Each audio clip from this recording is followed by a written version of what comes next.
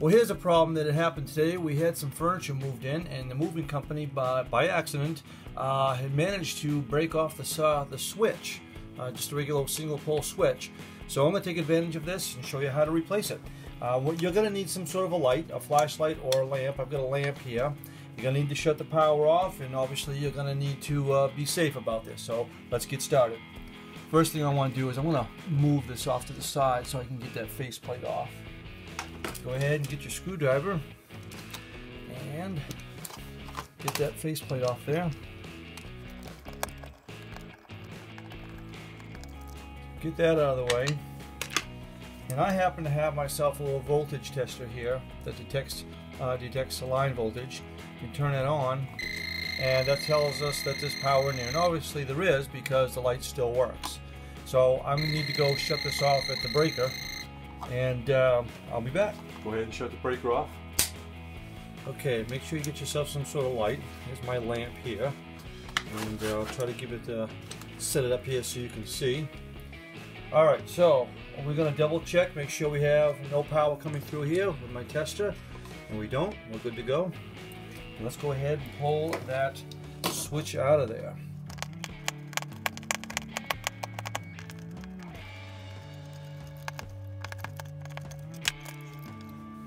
Now what you're going to want to do is remove these wires.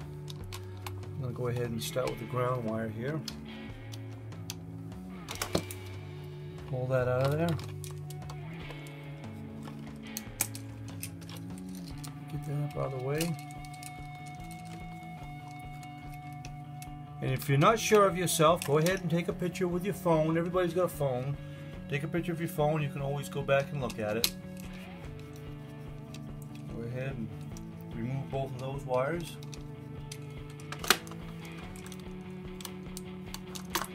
Yeah. Alright, well, plus I just finally broke off, just me messing with it. So there's the old one. Okay, then take your new switch. I'm going to go ahead and start with my ground wire. Take a pair of pliers. Go ahead and just kind of squeeze it together there.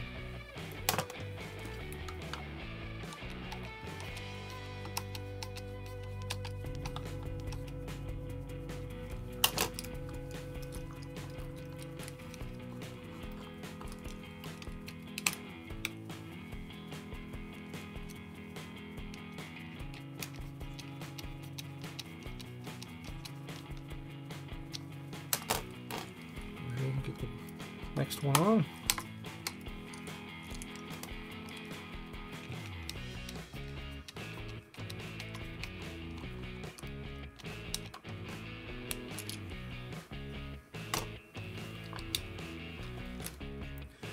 Okay, you want to make sure that it says off and it's on. You don't want to put it in backwards.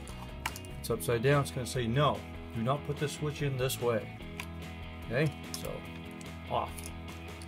And then just taking kind of accordion in back inside here. I like to kind of push it in, kind of like that. Pull it back out, make sure everything is okay. Right. Now this switch here, you see this one still has the ears on it. That's because this switch box was cut in. So what I need to do is break these tabs off, this switch right here, so it will set in on the box. Go ahead and take your Y strippers or a pair of pliers and break those off. This is only if you have a box that is cut in, or if you're not sure, just look at the switch that you took out. I can show you what will happen is if you put it in like that, the switch is actually going to sit up a little too far, and the faceplate may sit up too far. And with them off, you look down on the bottom here, it will actually sit in there flush.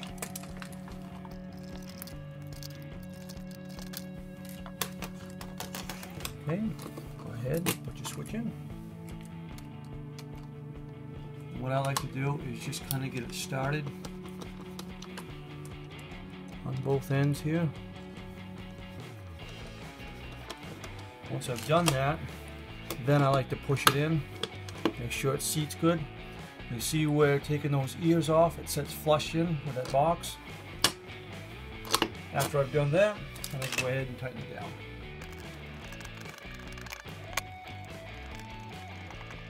Go ahead and put your faceplate back on.